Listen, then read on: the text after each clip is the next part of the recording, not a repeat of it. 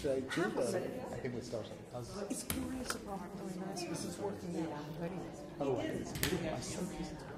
Thank you. Actually, kissing. It's going to be. You want me to write the email for you? I will. Are you all set? Yes. No. That's it. Dear, what's your name? No. Okay. Are you all right? Martha. Okay. You have to be a little subtle. Hi, everyone. I'm Joanne Robinson Hill, and I'm the Director of Education at the Joyce Theater, and I want to welcome everyone to this very, very special dance talk program. I just want to say to you, some of you know that we use these programs to provide audiences with an opportunity to learn about issues in dance today and to have an opportunity to examine some of the works that are going to be on the main stage of the Joyce Theater. And we are looking forward to a very, very special work and project that will be in the Joyce in a couple of weeks. I'm very happy to have Martha Clarke and I'm suddenly blank. Alfred Uhry. Alfred Uhry, forgive me. I started naming you Andrew Uhry. Oh, And okay. Gideon Lester with us. Martha Clarke is a MacArthur award-winning choreographer who has really broken boundaries in terms of blurring the lines between dance, theater, the visual arts, and music. Mr. Uhry, Alfred Uhry, is a Pulitzer Prize-winning playwright who most of you will remember his award-winning play, Driving Miss Daisy. It was his first play, and it won the Pulitzer. And the two of them have been collaborating for the past 7 years on this new work, Angel Reapers. And this is an opportunity. It's in 7 years. It's an opportunity. I understand, though, that you call this a labor of love. Pretty much. Yeah. And Gideon Lester is a dramaturg who's in charge of the Columbia University Department of Art and Collaboration. Gideon, thank you very much for being with us to host this evening. Thank you. Thank you so much, Joanne, for asking us to have this conversation. It's a real pleasure to talk to Alfred and Martha. I think that since Joanne has introduced you both, I don't need to do a more formal introduction. But I do just want to, I'd love to begin by asking you both about the beginning. In a way, on paper, it seems like an unlikely pairing because Alfred, your work, at least your plays, are rooted in a kind of psychological realism. In a way, they're rooted in very political situations. You write about anti-Semitism and racism, and of course, your best-known plays are all set in Atlanta in the South. But Martha, your work is dreamlike and expressionistic, and not always based in narrative. In fact, sometimes seems to be very much not about narrative. And so it's curious in a way that you work together on this project. And Alfred, the idea initially, I think, was yours. I had a house one summer many years ago with my family up in New York State, just across the line from the Hancock Shaker Village. And we had little kids, and we had to do something every day. So I went over there a lot. And I became interested in Shaker history. And I started reading about Mother Ann Lee, who was the founder of the Shakers. I can't see any of you. So I don't know how much you all know about the Shakers. I can just tell you that Mother Ann Lee, in the latter half of the 18th century, in New England, mostly in Massachusetts, founded a sect of people, and her main belief was complete and utter celibacy. The only way you could get into heaven was to be celibate. She preached this, she got converts, and to make a long story short, there were little colonies. So they practiced this, male and female living in the same building. And I thought this would make a hell of a theater piece. But I realized that immediately it wasn't a play. Why? Because it's like way out on the end of the diving board. It's very strange. And these Shakers, while they never had sex, they did have meetings at night where they would pass around spiritual wine, which is no wine at all, and get drunk. And they visited by people like Pope Pius IX and Christopher Columbus and Eskimos and all kind of people. And they would speak to them in their native languages. And they believed that if you were naked, you were invisible. So according to the testimonies, they hooted and tooted, ran around naked like hoot owls. And how do you put that in play? So I thought about it for many years, and I met Martha, and I loved her work. 7 years ago Just Thursday. right now. I think Thanksgiving we may have party. met before, We met on July 4th that year. but I liked her, and I loved her work, and I accosted her at this party. And why did she seem the right collaborator for you? Because I loved her work. She just seemed so out there with her work and so brave about doing stuff. And it just spoke to me. I can't tell you. It didn't look like choreography to me. I know some other people think that too. It didn't look like, I mean, I'm not, my wife is a balletto man, but I am not. And it didn't look like the New York City Ballet to me. And I just wanted to see what she would do, and she looked sort of polite, because she's a lady, and she said, yes. And it's like, oh my God, who is he, and what is he talking about? But we started meeting about it, and you could pick up. Will you pick up? He told me to read a book called Anne the Word, and the story of Anne Lee and trying to get this religious sect established and the difficulties they had and the kind of clarity and strength of her vision was terribly interesting, and there were wonderful anecdotes about it. And I think that I have been, in the dance world, I'm kind of a little bit like a mongrel. You know, I love the theater and I love dance. And I often say that I direct dancers and choreograph on actors. I like working with all kinds of performers. And anyway, I think that as we read about the music and the possibility of pattern and rhythm, which is something that had not been my strong suit, it attracted me to work on elements in choreography and composition that I hadn't really tackled. My work, for me at least, has been, highly imagistic, and I try to load images. But this was straightforward worship through rhythm, and that seemed a worthy door to open. And so, how did the collaboration proceed? Alfred, you wrote a Lunch. script. We talked a lot. And luckily, or I think, I guess it was lucky, I wasn't so sure. A very few months later, Andre Bishop at Lincoln Center gave us a rehearsal space and time. We were, at 2 different periods, we were in the basement of Lincoln Center for 10 weeks working on this. And we started off with a fairly biographical piece. We had a wonderful actress. We had Frances McDormand being Mother Ann Lee, and we had Michael Stuhlbarg from A Serious Man. We had top flight actors. But and a few dancers. But it became apparent after a while that it was not exactly that kind of a show. That it seemed to require mostly movement and not so much plot. And So you drafted a play with a structure and a sort of a narrative. very half-assed play. It wasn't really a play. It was kind of a play, but it had this structure that was very inhibiting as far as how to talk about the Shakers, and it had a lot of plot points.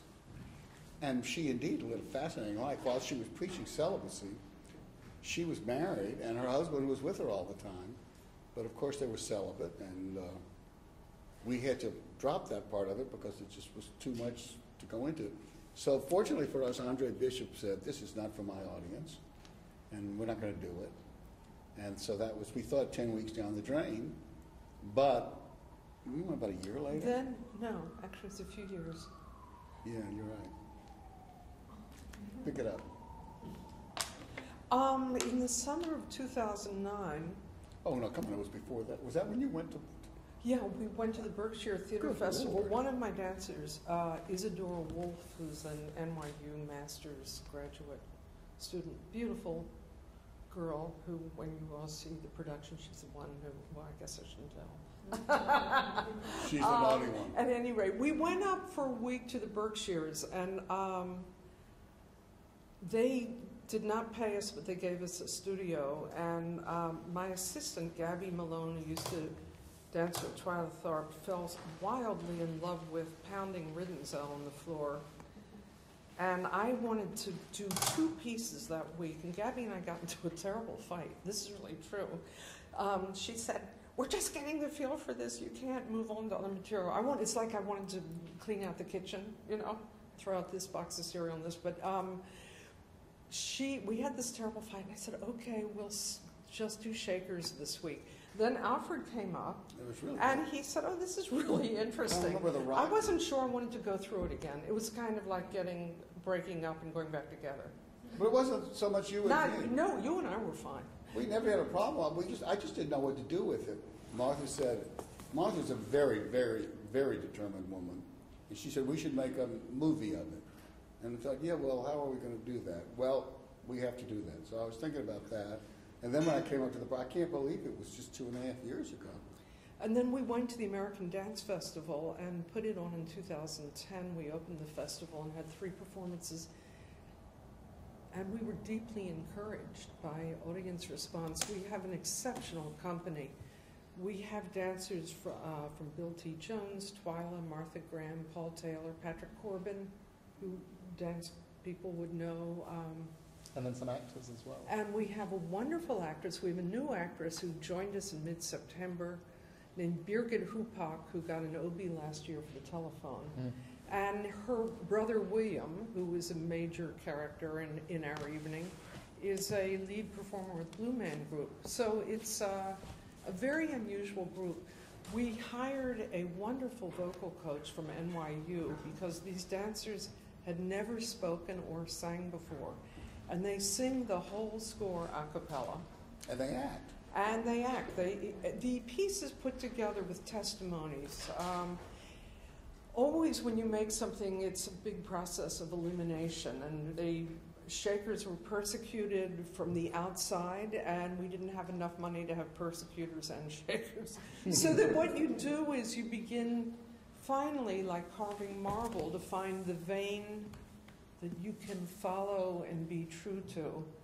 And it was, for Alfred and I, it was a lot of cutting away material to find out what the real armature of the piece would be. And we were very lucky that the 11 people who were doing it are gifted. And I think we both, and Arthur, our musical director, tailored the piece to these 11 people. And having done that, I've done things like that before, the piece then becomes available to other people. But it was really specifically tailored to these 11 people and what their lives were, and I just sort of made testimonies that I took from Shaker history that sort of seemed to fit in with them. Arthur crafted, there are thousands of Shaker songs. 6,000. Thousands. He picked, what, do we have 20 maybe? Yeah, about 18. He picked the 20 and arranged them so that these non-singers would sound good. And I assume Martha did the same thing with her movement thing. She did it for these people. But it's been interesting because it is mostly rhythmic. Because men and women couldn't touch. I often like to do lifts and kind of vaguely erotic work. And this is about repression. And repression actually is sexy. And we have very few colors in the piece. I mean, it's a very, very small vocabulary in a sense that's really mined over and over again through rhythm. I'd like to come back to what you were beginning to say about how you compose, both of you, because you both, of course, composition is so different in a way, I suppose, for a writer and a choreographer. But you both start from a kind of void, from a blank page. And Alfred, you've already suggested that a lot of the language in the piece comes from testimony. Is almost all of it, in fact, found from various sources, or It's what was your job in the end? It's all based on testimonies. About 30 or 35% of it is really Shaker stuff, but I crafted that too. So again, like we have a wonderful African American dancer, Whitney, and Whitney just fell in naturally. They took a lot of runaway slaves. So I wrote a piece that the idea came from Frederick Douglass. He said, I used to pray with my heart, and then I learned to pray with my legs, and which really got me. So I just expanded on that for Whitney. And what's that dance called that he does? Juba. Juba. And it's improvised. It's authentic. This is the only piece that's full. It's not fully improvised. But I never quite know what he's going to do. And it was wonderful to let this really gifted performer just be free. And there are a few bases he has to get to so people know when to stop clapping, that kind of thing. But he was incredible yesterday. He had something new happen. And Martha, how do you compose? How do you when the first day, first day of a workshop on a new piece with a group of dancers? Do you come in with a lot of material? Your work is often very based on research. Most of it's. I did a lot of reading, and I love the reading. In fact, I'm still reading on the Shakers. A wonderful book called The Great Divorce that came out last spring because the writer got in touch with me last week because she was very excited about the fact that we were doing this. I do a lot of research. I look at film. I read history. I listen to things. I look at pictures. I look at photographs. I sometimes will be watching a French film and I'll see a gesture and I'll write it down. I'll say that might be quite good for the Shakers. So it's a little bit like being a magpie and finding silver buttons and pieces of string. And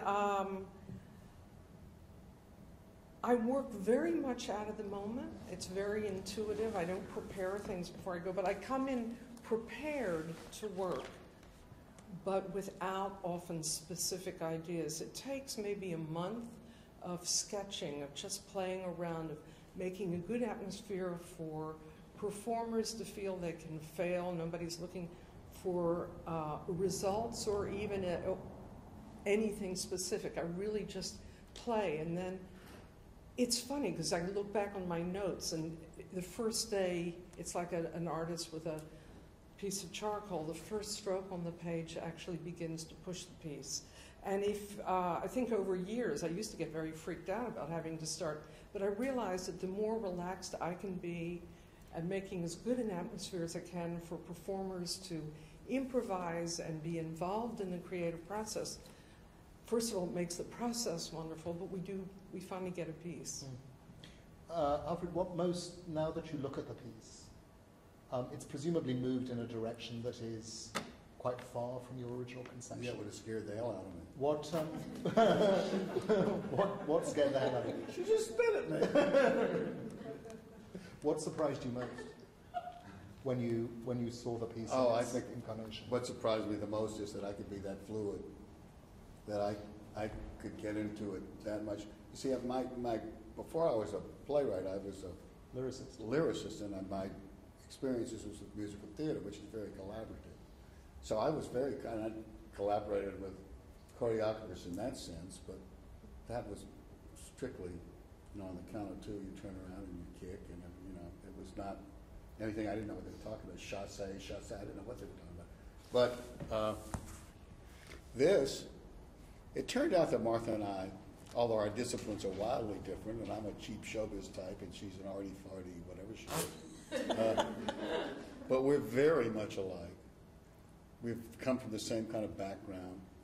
We have the same sense of humor. We have very much alike. And it was just fun. We just had fun a lot. We never had a fight. We never had an argument, which in all this time. Yeah. And does the piece live up to your initial fantasy? Are there points of intersection where it? I think it's more, Gideon. I think it's more than what I thought it was going to be, because it's rich and it's deep. And I found once we started working on it at Lincoln Center, for a while, you can't help feeling smirky about people who have given up sex. Like, what are they thinking? Are they kidding? Not that we're all such sex hounds, but completely no sex, not even with yourself, nothing at all. And they were very adamant about that. And I went from smirky to really finding that's a very brave commitment to make. To really say you're going to do something like that. I thought a lot about, I don't know, being 18 years old and being in college, and how if there hadn't been sex in my life, You wouldn't have 4 daughters. I wouldn't have 4 daughters, but I would have learned a lot. I mean, I think at least when I was young, it was just what pushed me along all the time. And still, in a way, always does. And to think, just not to have that be a part of my life. I also realized, and I say this a lot because I realize that everybody's had their body taken somewhere they didn't want to go at one time or another, in some kind of way. And so Ann Lee just used that. And also in the 18th century, there was strong belief in heaven and hell. And she said, if you do it, you're going to go to hell. And if you don't do it, you're going to go to heaven. And both of these things are sure. So, but the fluidity of the piece and myself is what's made me the happiest. What was the greatest challenge for you with this piece? Oh, he's putting it together. Yeah. You get, the way I work, it's like collecting pieces of glass on the beach and then making a collage with it. It's finding out the way in which to stitch. There's speech, song, dance, song, speech. It's finding the rhythms and how to make the connection, how to get rid of the seams. It's always, my process, usually the first third is very joyous and fun, and then the next half is agony. And then the last bit is fun again, because you can think about lighting and color and costume and final presentation. I always start off having a good time, and then there is a certain point in the process where it's you have all this information, but it hasn't kind of landed into a shape. And finding the shape with enough colors in it, because I tend to like very dramatic things, but it's letting go, so there's humor. This is a pretty dark piece, and I often do dark work, but this is darker than usual. We have some video from a couple of previous pieces of Martha. Should we look at some of that? Yeah, I brought in, I guess there's a garden.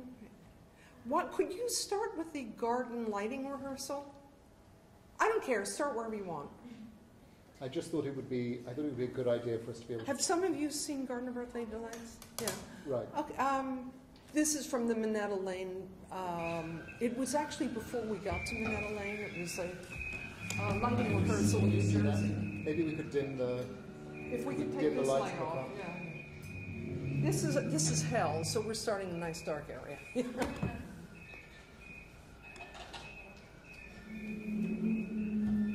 you see that?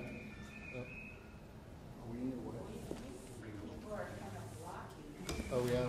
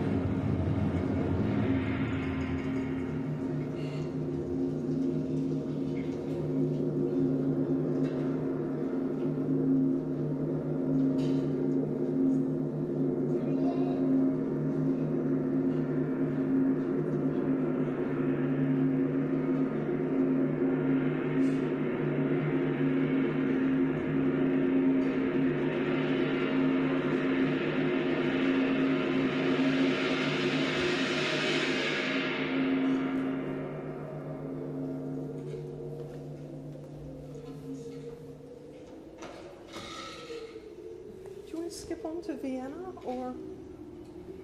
Sure. Yeah. Just 30 seconds. It's very dark. See, I've only seen it on my computer, so.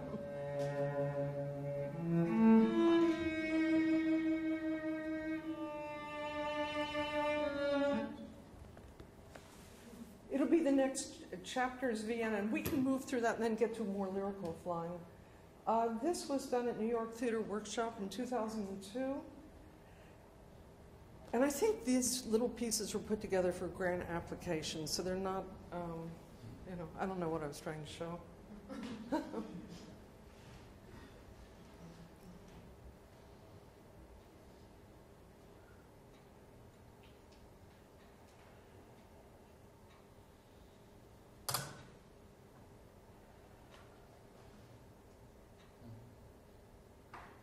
This was done in collaboration with Charles Mee, playwright.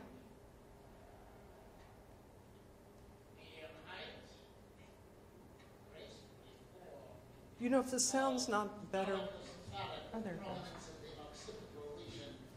Circumference 59 centimeters. Frontal prominence marking. Glance somewhat neuropathic. Pupils medium. Teeth very defective. Musculature strong and intense. Abundant hair brown. I learn languages easily and I have a good ear for music, but otherwise I have no talent for the arts. I'm always ambitious to do my duty, but This is definitely not Shaker. Tedium vitae. I started myself 3 years ago. Since then, Jack Put his hands in my mouth and pulled out 2 of my teeth. Do you want to move on to the boot piece? Just go fast forward a bit.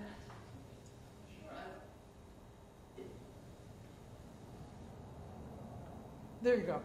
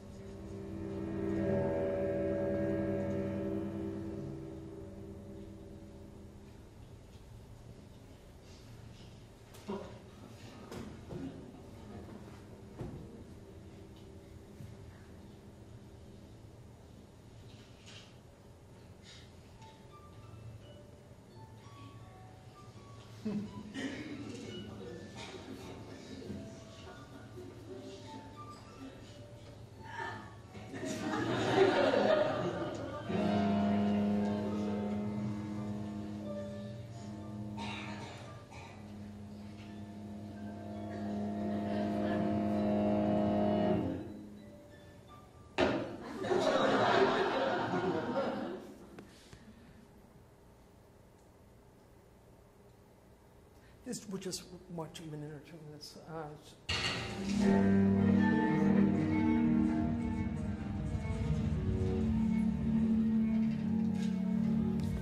She's in the Shaker piece. She's my assistant, Gabby Malone. Wonderful dancer.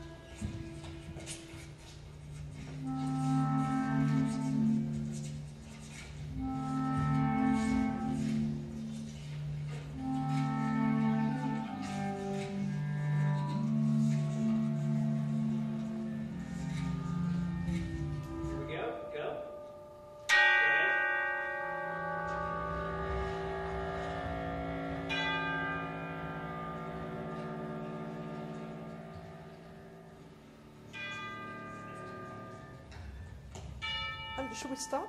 Sure. Yeah. It's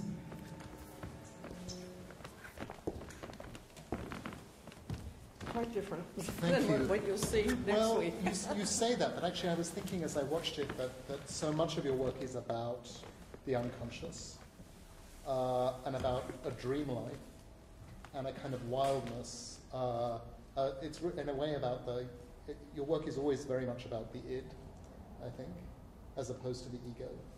And when I saw Angel Reapers in rehearsal, it occurred to me that one of the things that you were exploring in a way was the unconscious desire of the Shakers and a kind of wildness and a mania in the life of the Shakers too. Is that right? That's in the DNA of the piece. Yeah. Oh, yeah. Yeah. So because before I saw you in rehearsal, I thought, why is Martha interested in the Shakers? We think of the Shakers as being so arid and so minimalist and so proper in a way. But it seems to me that in this piece, what you're really tapping into is Underbelly. the underbelly, a kind of insanity. That's why my instinct was not to write a play and to approach Martha. But this was years of thinking, and I was dead right. This is what it means. It's to me, it's about what happens when one denies oneself something that's a part of human nature. So the fire can't get out, but the smoke is going to come out of somebody's ear or somebody's face. It's going to come out, and it was the way that it comes out is that's Martha's department. And It almost seems to me. I mean, I don't want to talk about the piece too much because, of course, none of you have seen it yet. But if Shakers dreamt, this would be their dream, in a way. Poor dears. In a moment, I'd love to open this up and make this a conversation with all of you, so that you have a chance to ask questions to Martha and to Alfred. But are your own dreams important in your work? I don't know, because Have you ever staged a dream of yours? I actually did a piece a year ago, exactly, at the University of Iowa. I was commissioned by the science program, and I did it on memory and dreams, which is awfully big. And I interviewed many neuroscientists, Jungian, Freudian, and I didn't get anything from these people, actually. They were all crazy. Interesting. Like I went and talked to the head of the sleep clinic, and he had an electric guitar in his office, and he was more interested in talking about his guitar. But I found great writing in Proust, in Kafka, in Lewis Carroll, and in Dostoevsky. And we took third-person literature and turned it into first-person text. And it's a piece I actually want to continue. It was called In the Night, and it was about dreams, really. I've always been interested.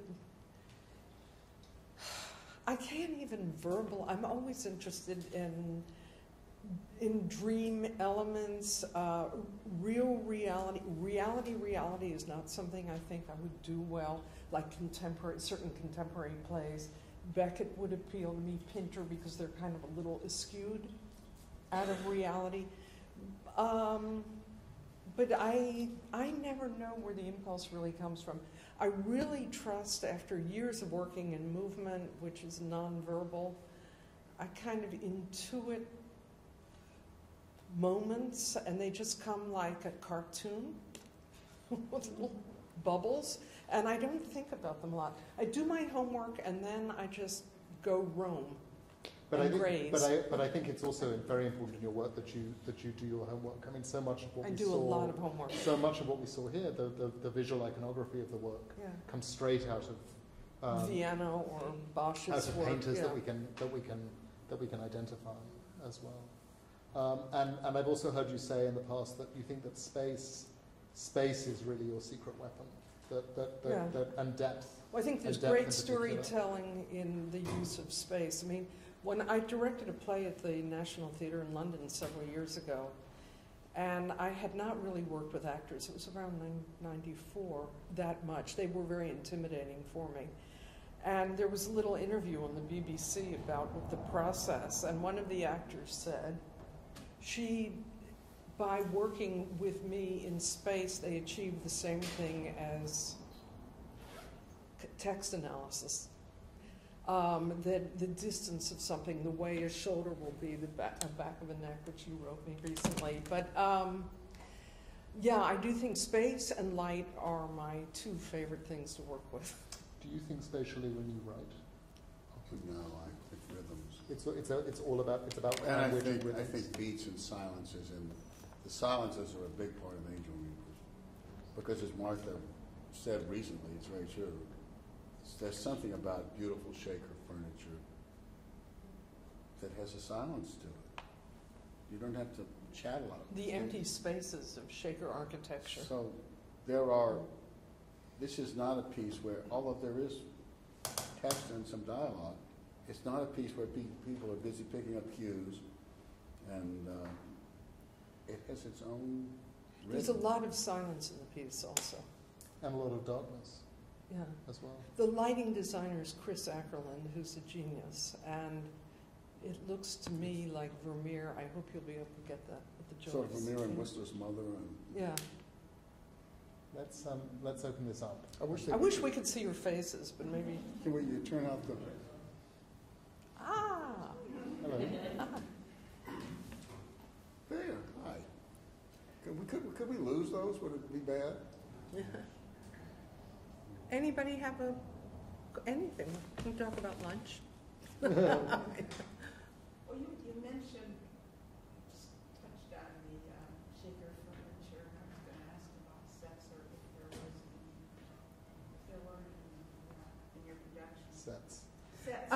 It's sets, not sex. There's, I'll tell you, this is a secret about this production.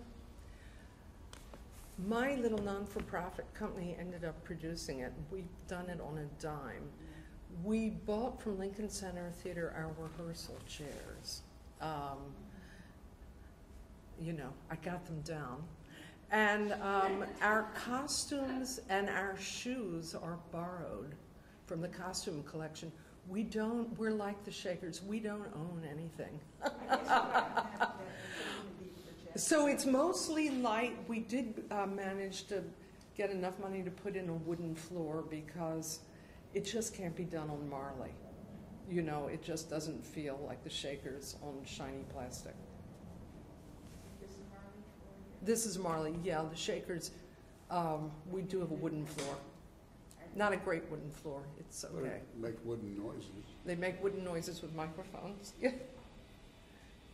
When I was at the Hancock Village just this past summer, in the very back of the property is a building, and they had outside male workers who were not Shakers, who did heavy construction work. I mean now. No, when they had their calling. And there was an old photograph, a group photograph of all these guys. And then I said, and each one of them was holding a whiskey bottle. Each one of them. They also did drink, so it wasn't just spiritual wine. They were known to drank. be These heavy were into. like cough medicine bottles, and they were like, and they were each holding them, and they all looked plastered. And I asked one of the guides there, I said, they were outside workers, and they hired them, and they were allowed to, only men though, and they were holding up their whiskey. We've read that Mother Ann Lee could really nip it, but we actually had a section that we took out about that because it got too biopic, too biographical. So the piece I've called it, or Alfred's heard me call this piece a tone poem about the Shakers. Well, it kind of is. I just wondered, and they did adopt children. They had. Well, we Yes. have that too going We on. have adopted children.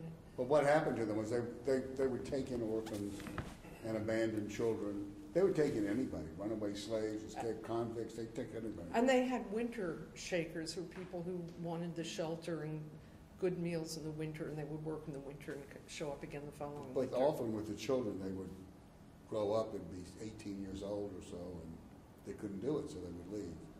There's We also, have that happen. There's also language in the play which is not, in the text, which is not Yeah, What is that? it's talking in tongues. It's speaking in tongues. And since, yeah. the interesting thing was the young woman who's doing it is Turkish. And at first she was speaking Turkish, and she slid over into, I don't know whether you knew when she did it or not, but she slid over into tongues. I didn't realize she wasn't still speaking. Yeah.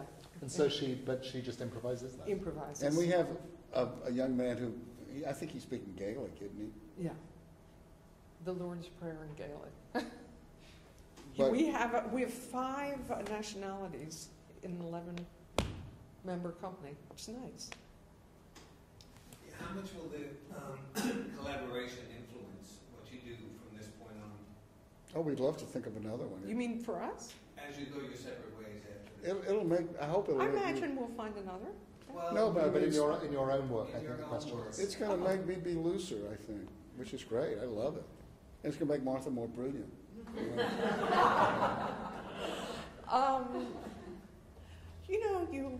It's like making a garden path as you lay stones down. They stay with you. So whatever, I can't verbalize it yet because I'm not free of it yet. But I do start a new piece January 4th. Which is? At La Scala.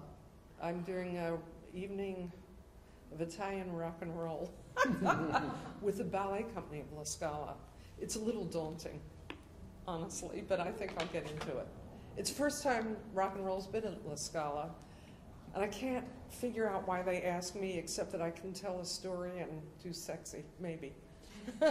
You're working with both actors and dancers in this piece, and there are very few choreographers in this country, at least, who really have a foot both in theatre and in the dance world as much as you do. Do you find the process of working with dancers very different from actors? Do they come with very different assumptions about what it means to work and how they're going to create? I think they cross-pollinate in a really beautiful way. They get very excited about working together in the same space. Dancers are very intuitive and instinctive, and they don't want to be talked at a lot. Actors can never get enough talk, It's a mother's milk. So in that way, and understanding and reinterpreting, maybe if I do this line this way. I mean, in a way, the process it's like a Rorschach test. It's the same thing, but they just come at it differently. So your job is different? Yeah, and I love both. And I feel if I do too much of one thing, then I begin to get hungry for the other. And so I have been very blessed in that I get an opportunity to work with both. But they seem to find these, because 9 of the 11, I believe 9, had never spoken on a stage before. Or sung. Or sung. Didn't even know they could sing. But they've used this, I think, I'm out of my element here, they use the same techniques that they use to dance to get inside of themselves to speak. And it's not performing. I mean, I just said to them every day, all the time, you're a character. You're this guy. You're this woman. That's who you are. And these people, if you look at them, the whole, an hour and 10 minutes or something, this is going on, they are all acting all the time. They're sitting in chairs or walking around or hopping, but when you see them, the way they've got these stories going on, some of which I don't even think you and I know. They've got all this stuff. Oh, yeah, which is good. They've got all this stuff going on. Yeah. Because they always were performers, and one thing dancers have that actors don't usually have is they're completely comfortable with their bodies. So they're just out there, and they're not thinking, what do I look like, and this costume makes me have a big ass, or anything like that. They just are loose, and they just have transferred that into speaking. It's exciting. Can I ask you a question along those lines? It's just about you said that you had a vocal coach coming in to work with the dancers. What type of work did that vocal coach do? A man named Richard Armstrong, who teaches at NYU in the experimental theater. He first started working with breathing and just abstract sound, and then eventually we've had about maybe 10 hours with him. He took the text, and they had to choose the words that told the story in the text. So he really did a kind of crash course in learning to understand what they were saying, how to commit to the language, how to commit to the backstory that made the language, and they're remarkable. And they all now have skills as they become older dancers. It's a more mature company, Our youngest is a young actor, dancer, who's in Sleep No More, who's 25, and Patrick Corbin, I think, is 46. But they really have skills now to go out as the dance career begins to move on. They'll be able to act and sing. For instance, there's a charming French young woman who's in this piece, and so the piece she speaks is about her experience as a French immigrant. But I watch her during the show, and she's got off and got this sort of like, oh, this going on. And I said, Sophie, what is this? She said, well, my character, Agnes, doesn't really speak a lot of English, and she doesn't know what's going on all the time, so she's trying to figure it out. I mean, and you see that happening all the time. They had to learn to listen to each other. That was something that finally happened, that as performers they couldn't ever drop out. It wasn't somebody else doing the pas de deux or a solo, so they could let steam off. They're right there all moments. And it's a really close company. They have a great time together on stage, I hope. I think they realize that all of us are exploring new territory, all of us. And they're benefiting from it as much as we are. It's not just, oh, Lord, here we go doing the same old la-da-da. They're doing something new and something that taxes all of us, I think, in ways that it hasn't before. I was, as may or may not know, I was one of the founding members of Collaborators. And after I left, each project I do, I have a look, I think, with my work, but I don't have a steady vocabulary, a certain way of lifting, there's a certain movement that comes back if people are familiar with my work. But each piece gives me the opportunity to find a new way to express. If you're doing Vienna at the turn of the century, it's different than doing Shakers in the 18th century. It's different doing Hieronymus Bosch, and it keeps me fresh.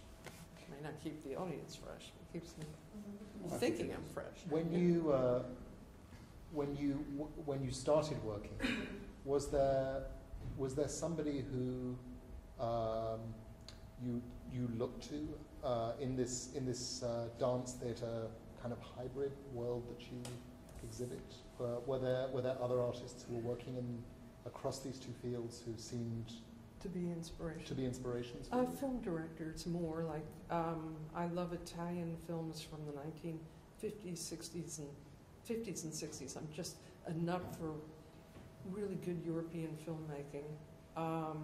Anthony Tudor was my ballet teacher, and because he was perhaps the first major choreographer to put psychology, mix it with ballet combinations, he was an amazing teacher, and his musicality and sense of theater, even in technique class, was amazing, so he continues to be an inspiration.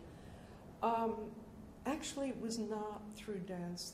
Most of it's been film. When I was a young dancer, Peter Brook's work was very moving for me. I was in the first workshop of Mahabharata, and I think I'd wanted to work with Peter Brook so badly, and when I got in, I was like about 8 months too old for it. I'm not kidding. I got this incredible opportunity, and after 2 weeks of work, I said, I think I'm going to go back and do my own work because the process is very similar. And it was just like a little too late. But probably still... To be like this. But probably still influential. Yeah, I think painters, I'm influenced by all kinds of things. Photographs. Is there one project that you're really burning to Threepenny Opera. I'm waiting to hear if it's going to happen next season. Why Threepenny Opera? I saw Lenya when I was 13 do Threepenny Opera, and I just went. That was the moment for me, was seeing that in New York at the Theatre de Lys when I was a very young girl, and I thought I wanted to be musicals, but more the Kurt Weill style. But I am really pushing for Threepenny, and I'd like to do more Shakespeare. Actually, Gideon and I collaborated on *Midsummer Night's Dream*, the play. Yes, we did. 6 or 7 years ago. Yeah, at American Repertory Theatre. And I want to do Strindberg. Miss Julie, badly. Good, that'd be good. How about for you, Alfred? Is there a subject that you're considering? Yeah, a couple of things. I've written a play that's a play. You have a play opening at Manhattan Theatre Club.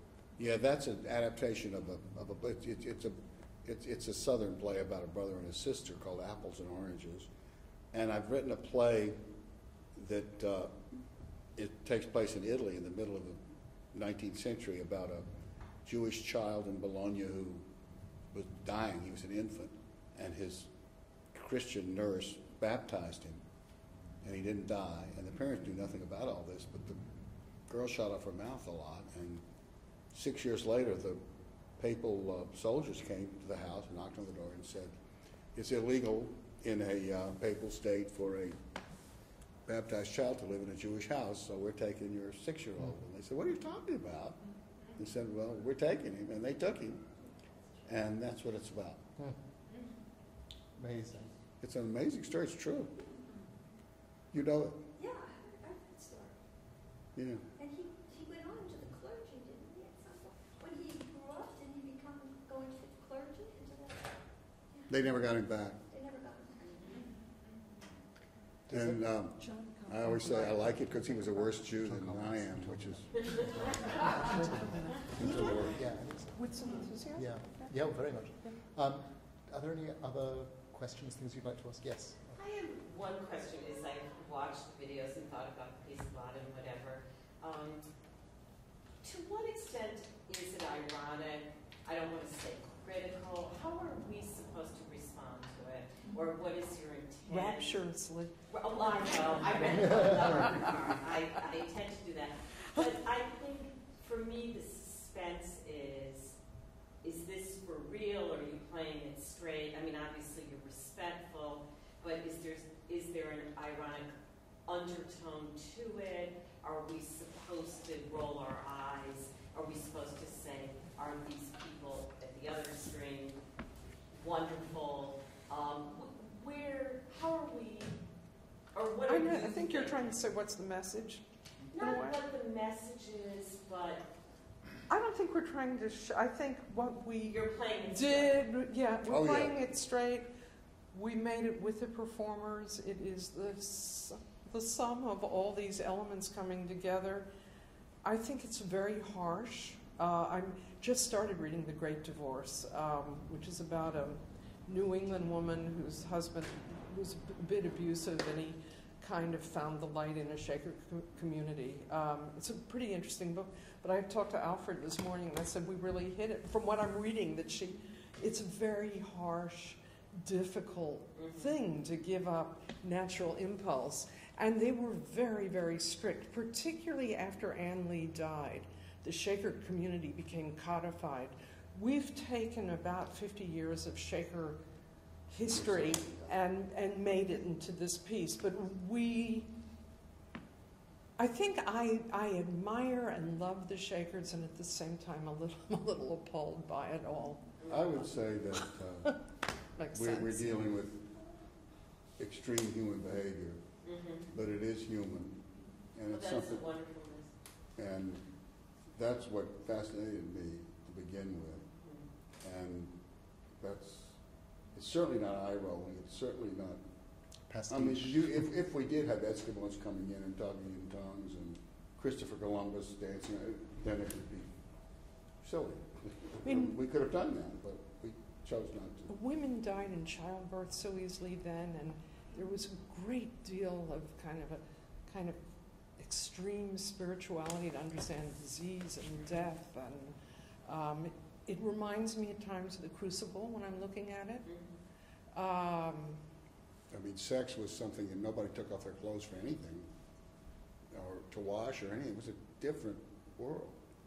So we didn't have all this pornography for 8-year-olds to watch on television, I mean, or read about. So it was a very different world, but it was people who lived in it. And in my experience, people are pretty much people. Sometimes they're a little whacked out, but they're people. And these are people. It's a question at the back, yes. Thank you.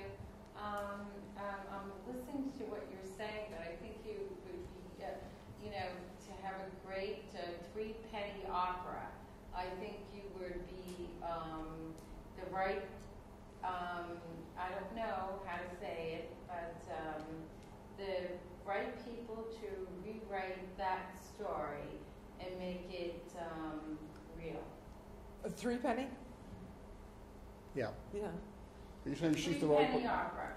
Yeah, no, I've been hawking it around town, and I'm just waiting to hear from yet one more theater if it's on or off. Well, I don't know what you're. Yeah, no, I love it, and I love the music. And I'm going to see it, and I think it might be great. But I think that what you're saying and who I think you are, and everything that's going on. But I think that it could be like outside of everything that's what you're talking about. Could be even greater than, there are no greater than anything, but anyway, what I see is the three-penny opera, and I don't even know why, but this is a gift from me to you. Thank you. Thank you. Yes. I hope.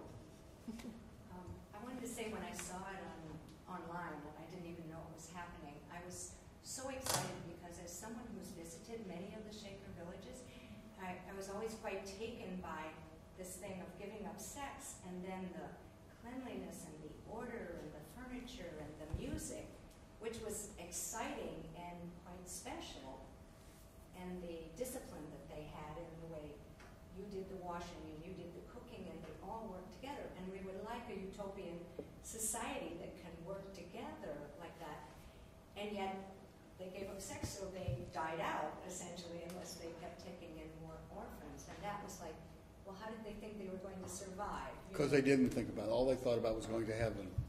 So if They didn't think about how we're going to survive. Well, they didn't think about the future. Right? No, they only thought about here and now. Let me get through today.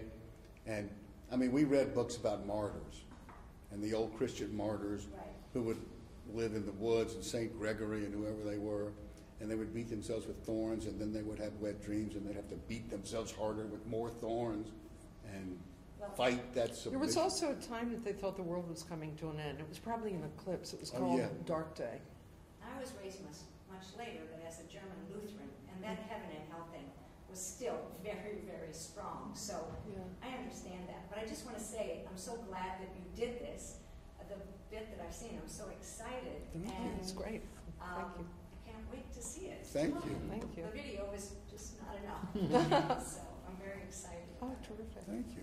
It's great. That seems to be a good note on which to finish. Unless anybody, there's one more question. Yeah. It just seems odd to me that we're so viewing what seems to me as an utterly pathological expression of a sick culture as just another phenomenon. You know, it was the end result or part of a 1,000-year evolution of European culture, of the evil of the flesh, and original sin, and how to achieve salvation in this doomed and hideous world we live in. To me, that's like utterly pathological. It's not just another form of human behavior. It's, like the penis word-wearing cannibals of East Timor are also just another form of human behavior. But there's something that we think is bizarre and probably wrong about it. I think you're overstating the case for the Shakers. I think the Shakers were enormously productive people. They were totally, men and women were of total equality.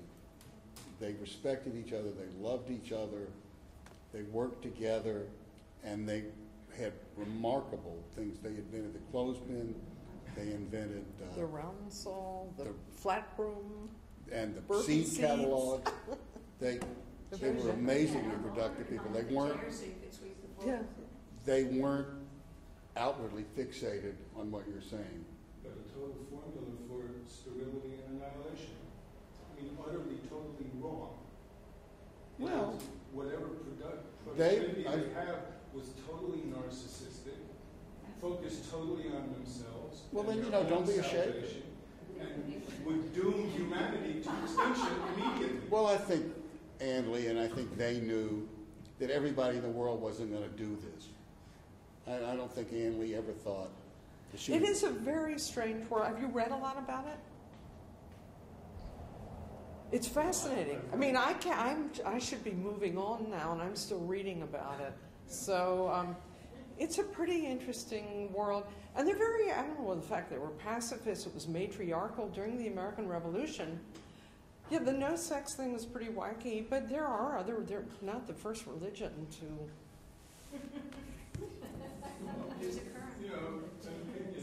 Somehow it seems well, like yeah, but it requires some almost moral reaction. It's not just an anthropological artifact. It's human behavior pretending as part of a great European tradition of how to achieve salvation, as the Lutheran lady at the end of the first row was talking about. The whole question of European society for 1,000 years was how to achieve salvation and escape this hideous doomed life. That was what was going on in Europe for 1,000 years, and this is one of the bizarre aberrations of that near the end. Not the only bizarre aberration, but the whole history is a bizarre thing about viewing life as being a hideous, doomed, gloom and doom transition where your only obligation is to try to find some way to achieve salvation and escape this world. The Shakers thought of everything in terms of light. Light. Light and gift. Their arm gestures. It was receiving gifts. So they felt very upbeat and positive about the life they had chosen. Except that they were unwilling in any way to recreate it.